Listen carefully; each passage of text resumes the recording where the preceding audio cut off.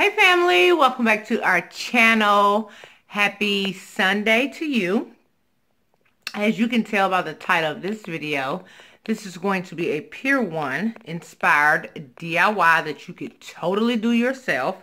I've actually done one last year, I think it was, and I've actually passed it on to daughter. And then I had another one down here in the basement that I actually moved upstairs in the yellow room because it looks better up there.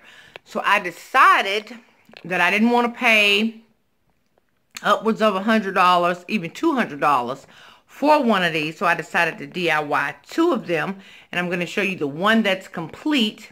I'm going to show you how I done it, and then when you see it again in the tour, it won't actually be in the spot that I'm showing you. I just want to show you how it looks hanging on the wall because it's going to be two of them, and they're going to be over there. So let's get started and see what it looks like. Okay, family, this is the first thing you're going to do.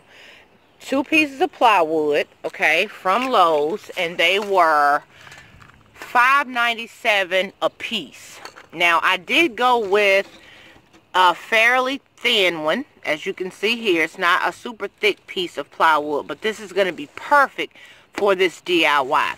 Okay, so I have 2 pieces of plywood here. I'll leave the measurements and all of that stuff down below or later on in this video. Right here, I just have some metallic bright silver paint, which I already had. As you can see, it's almost empty. Hopefully, it'll cover the 2 of these. So basically, I'm just going to spray paint them completely, the whole thing, and let it dry, and then we can move on to the next step. Okay, family, so look at the fingerprints. You won't see those. But here's what the board looks like, just slightly spray painted.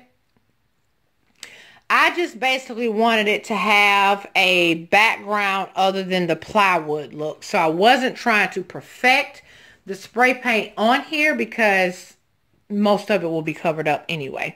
So this is what it looks like. It's in the house now, but let me show you the supplies that I'm going to need, and let me show you the other one that I'm actually starting on. Okay, so the supplies that I'm using to do my piece is, I have on gloves because I'm working with the, other glass. But these were purchased, these already cut to a perfection square and little rectangles were purchased from Hobby Lobby. And this is what one looks like in the pack. These are round. And these were $2.47 out of the craft section. I'm using these actually for another DIY, but I wanted to show you what they look like in the pack. Now these also came in a pack just like that, and they're perfectly just like little squares on those. Some more there. And then I found some that were a slightly bigger square like those. And again, now some of these were, like I said, $2.47, but I did find some, like this one here was $1.48, and this one was also $1.48. Okay, so you're gonna need those, but they could totally be optional, and I'll show you why in a second. I have some gold metallic spray paint, well, not spray paint, just like, well, actually this is a champagne color spray paint right here. That's that, but I do have some gold. I just need to go get it. And then I have this silver, which is also from Hobby Lobby, in a little jar. I have my paintbrush.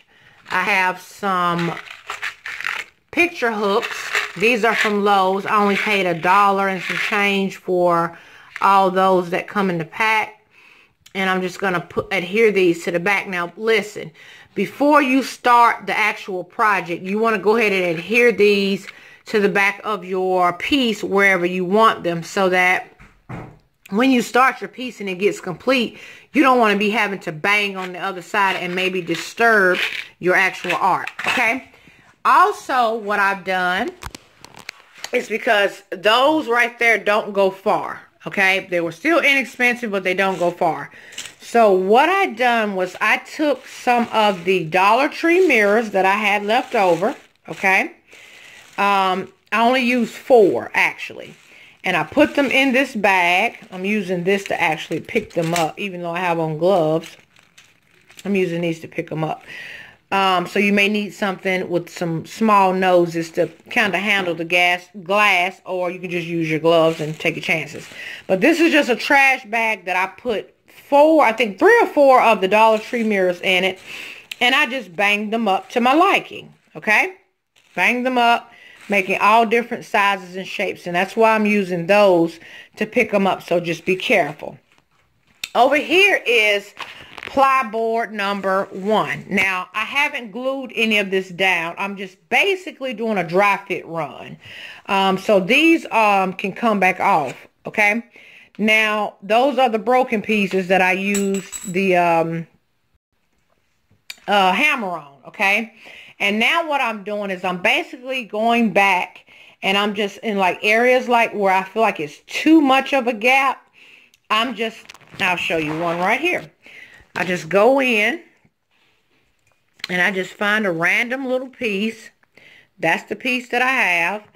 And I may feel like there's too much space here. So I'm just going to drop it right there like so. And then I'll grab another one just in case, just to show you. And again, these are not actually adhered.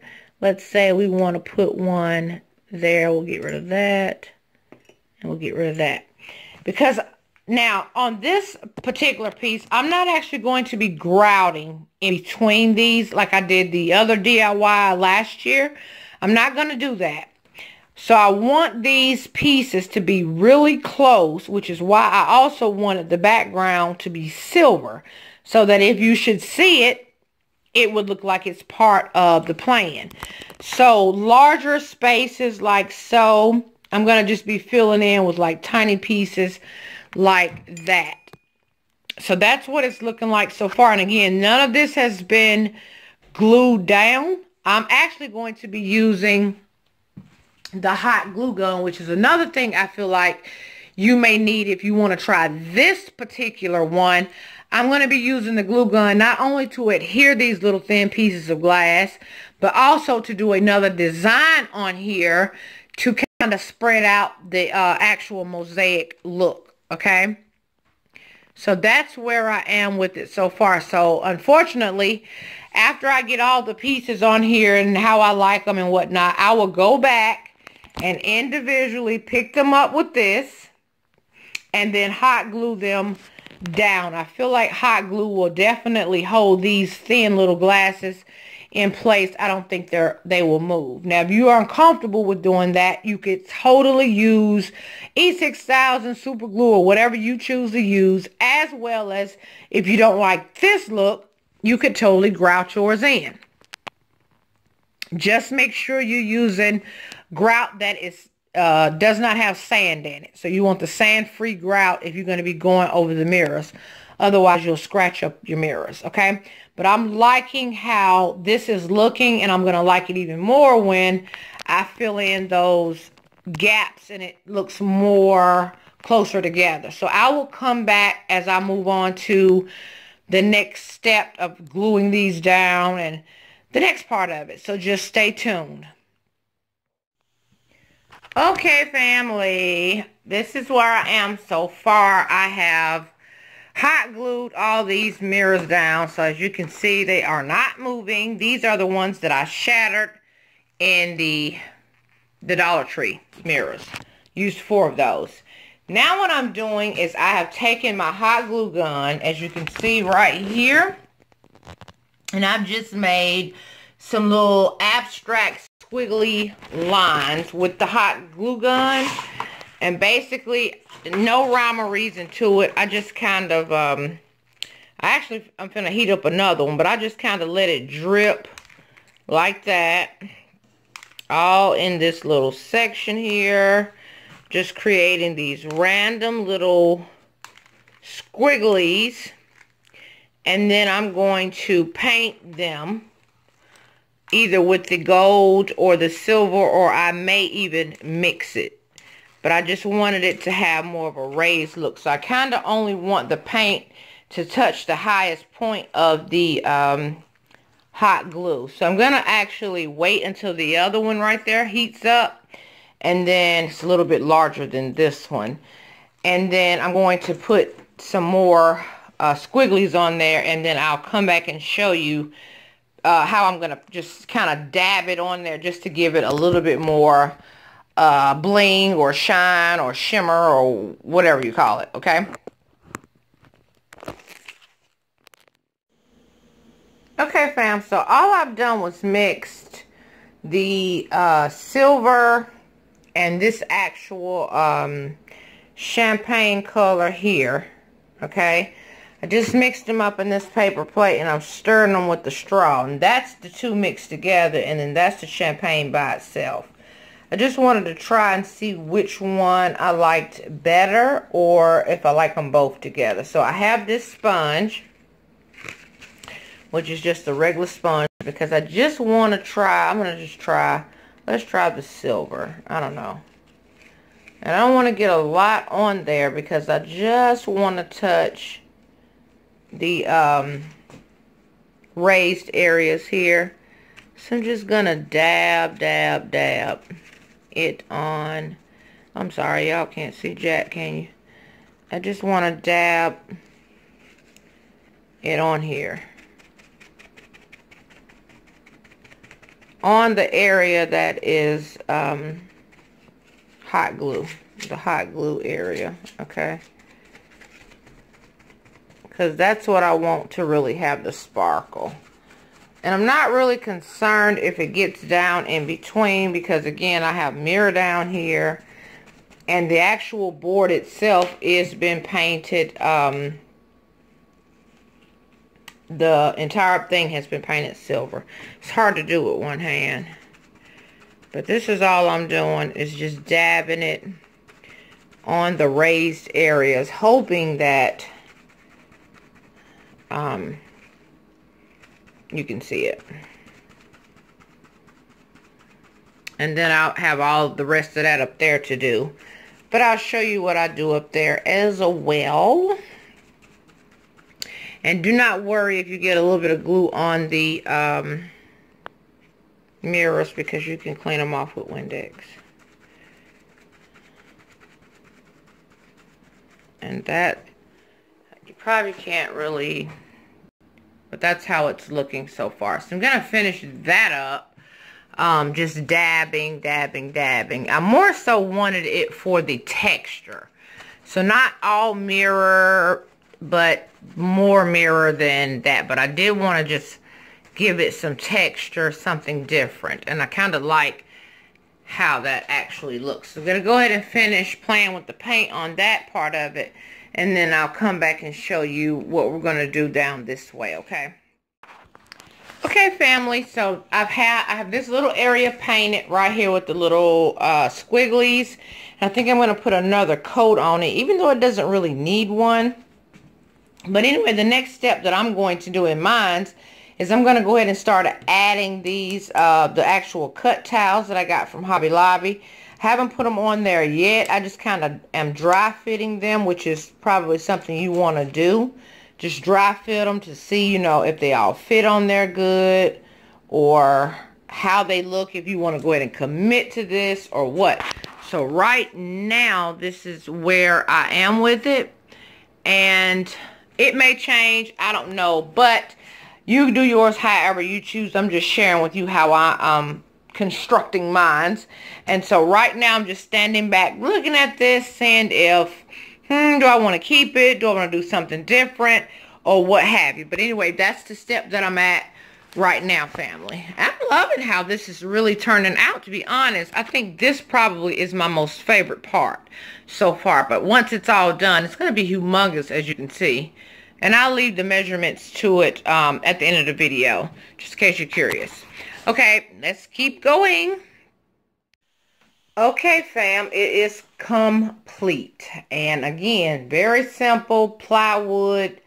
Break up some glass, buy some glass if you choose. If you don't want to do that, you don't have to. And you definitely don't have to do this one the way I did it. Now, I will say, please make sure you hang your brackets on the back first if you do decide to use plywood, okay? All I'm doing now is waiting for it to just set for a second. Just kind of set everything, get still and set, and then I'm going to go and clean these individual glass pieces, mirrored pieces, and then we will hang it up so that we can see what it looks like on the wall. But this is the finished product of what it looks like right now, and I'll measure it also and tell you what it is when we hang it up.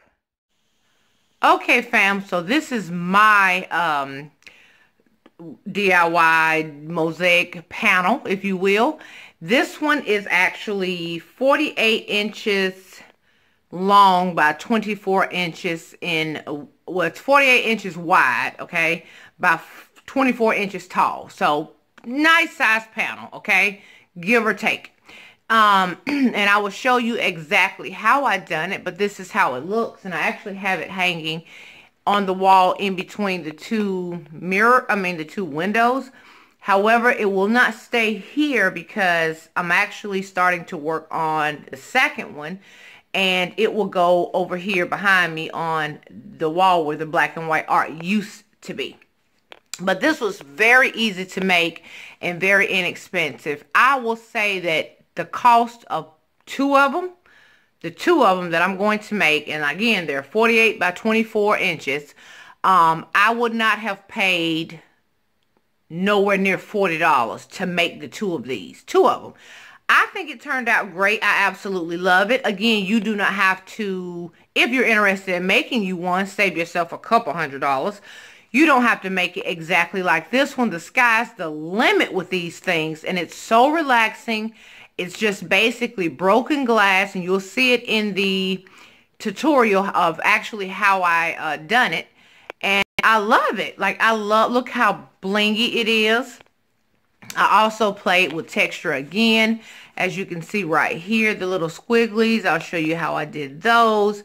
And I actually mixed gold and silver together and blotched it on there with a sponge to get that color that's on that part. So actually, when you see them again, they'll be hanging upright the long ways, and they'll be side by side. And I'm going to make them slightly different so that it won't be looking too identical, but you would definitely get the picture that I'm trying to give when you see them again. So this is my DIY. Stay tuned to see how I actually created in case you're interested in doing one. And again, the both of them together, I know it didn't cost me $40 to make two of these super large DIY Pier One Inspired panels. Love, love, love. And I'll show you what it looks like. And I did not grout this. There's no grout in these whatsoever. Let me show you on this side. No grout, okay? I chose not to do grout on these because I wanted it to look, it looks like grout, and you'll see why in the tutorial when I show you why it has that look in the back like grout. But there's no grout whatsoever. Very easy to hang. It's not heavy at all. Yeah. So I hope you guys like it. As always, please leave me a comment down below and let me know what you think. Again, I realize everything ain't for everybody, and that is completely fine with me. I love all of your opinions, your advice, your ideas. What do you think? And so just leave them down below and let me know what you think, okay? Okay, fam, so that's it for this DIY. Hope you enjoyed it. Got something from it. If you are looking to use it in your space, I don't know. I absolutely love how it turned out, and I cannot wait to complete the other ones so that I can hang them in their appropriate place. Today is Sunday, so happy Monday to you starting tomorrow. Hope you have a wonderful week. Stay blessed. Stay positive. Do not let anyone dictate your mood this week. Have a fabulous week. You make the week fabulous, okay? Stay prayed up. Do something good for yourself, family, and do something good for somebody else. Girl, look at that. So much money saved. Bye, y'all.